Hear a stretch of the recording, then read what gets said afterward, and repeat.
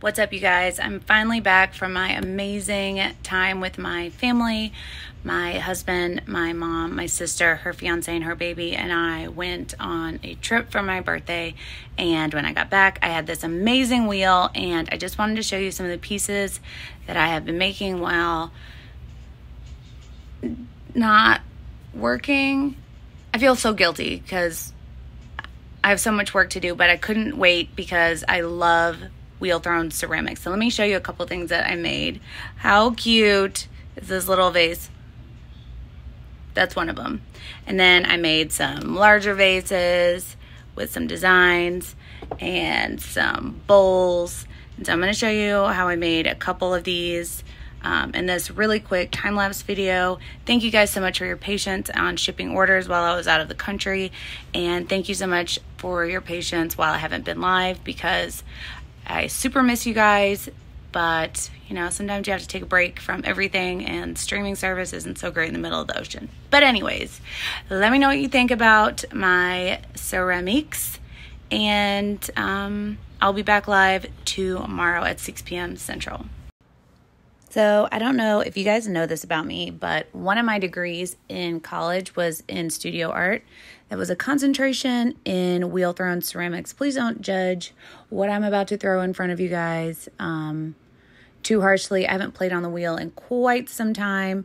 Unfortunately, in Dallas, there aren't that many places that will let you just come play on the wheel without taking some kind of like wild class that I probably need, actually, after rewatching some of this. I also have a bit of a cold, but we're gonna roll through it, you know? So if you've never done any pottery on the wheel, it is so relaxing, so amazing.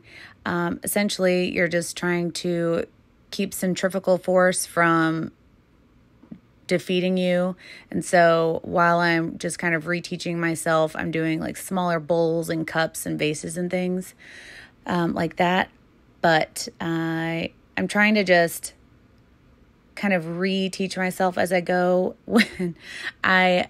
It's hard for me to remember for some reason how I went about doing this and didn't make the most wonky pieces, but it's working out so far. I made this little bowl. I forgot to trim the foot of it, which is the base, but I'll have to deal with that later. This process is called coning. It's where you work your clay up and down in kind of phallic-y, if you will, kind of fashion. You cone it up and back down in order to get all the particles of the clay kind of flowing in the right direction. This makes it less wobbly. It also will work out any air pockets that you may have in there. I don't wedge my clay because I end up working more air into it than working the air out of it. So I have to cone sometimes, and a lot of times that makes your clay softer because the sponge has water on it to make your hands not stick to the clay. And so for me, it's a bit of a balancing act between how many times I do the cone and like how many times I want to versus how many times I can before the clay getting too soft, because every time you put water in it, you're introducing more softness into your clay, which this clay was kind of on the stiffer side when I first started with it. So I have a little bit more forgiveness in that respect. And so it works out. But then this process is called bringing up the walls. I'm essentially just moving a lump of clay from the bottom of the piece up to the top of the piece. And sometimes you can just deposit it by how your grip is. You can deposit it in different area of the wall on your way up. And that's usually because an area is kind of thinner. You can feel it between your fingers. So I finished the foot on this one. That's what you're supposed to do.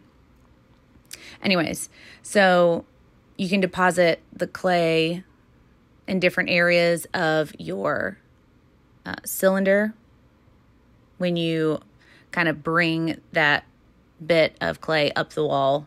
You just kind of loosen your grip wherever you want it to be deposited. I hope that makes sense. I'm a little bit on Dayquil right now. So this is a new piece. I'm just coning it. And I think the reason why Jeff ended up getting me this wheel was because I was searching for like little tiny micro tabletop wheels because I never thought I'd be able to afford a real one. Like, this is kind of almost it's a real one, but it's like smaller size. But I was looking to try to do some mini vases. I thought, how hard can it be? Y'all, turns out super hard.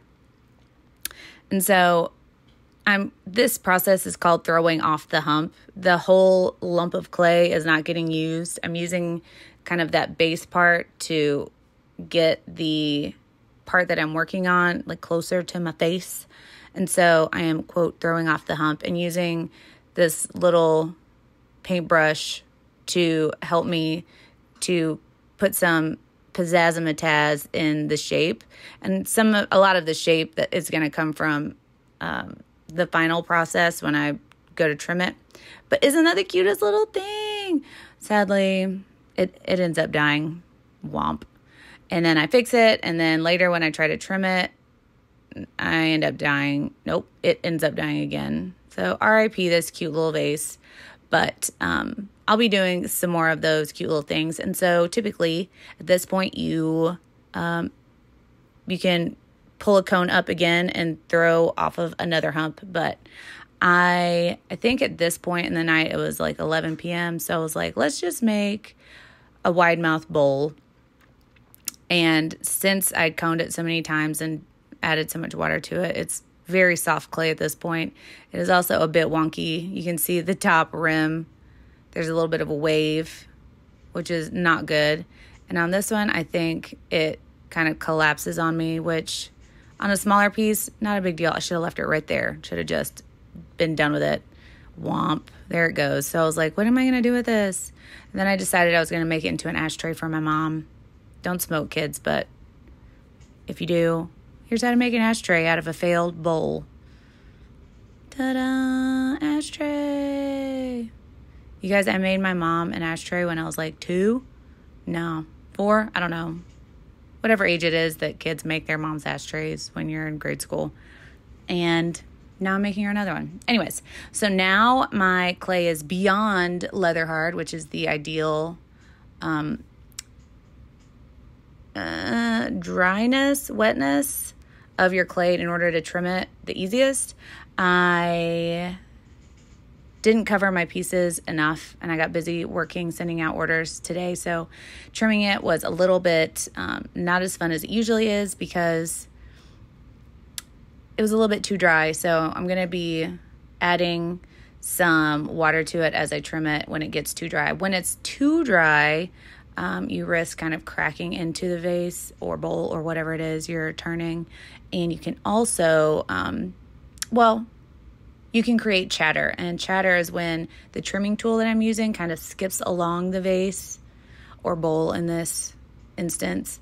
And it creates kind of a skipping look, which is usually really neat. A lot of times I add texture into my pieces merely for the glaze to catch in, because if you use something like a rutile, it looks really interesting. But this is the trimming process. I'm making a foot in this moment. A foot is the base of your, in this case, bowl. And for a functional piece, you don't want it to be too thin, and you don't want it to be too thick, because too thick, it's too clumpy, and if it has too much water in it, when you fire it, it can explode in the kiln. And if it's too thin, it's just not going to be a very functional piece for too long, especially if it's in my house, because my sink is where wine glasses and other delicate things go to die. And with this little card, I'm just burnishing the piece, and that's essentially just smoothing out the particles, because when you trim it, it kind of sometimes it's a little bit rough or gritty, and when you burnish it, it kind of just smooths it out. And then I just put my little signature on the top of it. I meant to cut that part out, but I didn't. And now I'm using a sponge to soften the edge from where I had it stuck to the bat. The bat is essentially where you throw your pieces. And so right now I'm trying to center it. I'm using a little needle to kind of scrape the edges to see what part is sticking too far out. And then I'll push in towards the center in order to center it, because that would make sense with words. So now I'm starting the process all over again. I'm trimming out the edge, and with this trimming tool, you can do a lot of different things. When I'm on the sides like this, I'm just trying to make the edges more cohesive, because sometimes when you pick up the piece and move it to wherever you're going to dry it at, it tends to get fingerprints, or if you have to cover it with like a shopping plastic bag, so it'll take on that texture. And so I am just smoothing that out. And on the base of this one, it has a shallow bottom to it, and so I'm really being careful not to go all the way through where the foot is through the piece, because I have definitely done that before. Ooh, on that one you can see the chatter. See right under, okay, if you rewind it, there's chatter. And this is how the pieces turned out that I threw yesterday and trimmed today. I made this one into a little bit of a square. This one has the chatter on the bottom of it. If you go back and pause it, you'll see kind of a ripply pattern. These on the tan are carved in, but on the round piece on the far left, there's chatter. Also, this is my teeny itty bitty adorable baby niece on picture day on our trip, and she is almost a big 2, and she loves Christmas and dancing and spinning and telling you what the lion goes, and it goes roar. And she's the cutest thing. I love her so much. I can't wait to see her again. She's my little button nose, and she's so precious. I'll add a photo.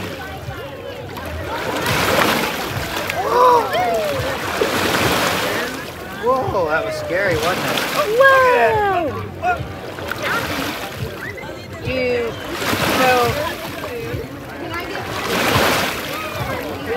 Wasn't that so precious? She goes, wow. Anyways, I miss her. And my sister, of course, and my mom. And also Ben. But that was her first time at the beach, first time in big girl water, and I just had the best time. So thank you guys for your patience. Thank you for watching, and thank you so much for your support. It means more to me than I can even put into words. It almost is emotional. It's very emotional for me. So, but anyways, thank you so much for watching. Be kind to one another, because you never know what someone's going through. And always remember that we do the test so you don't have to. And we'll see you guys in the next video. Bye. We said bye.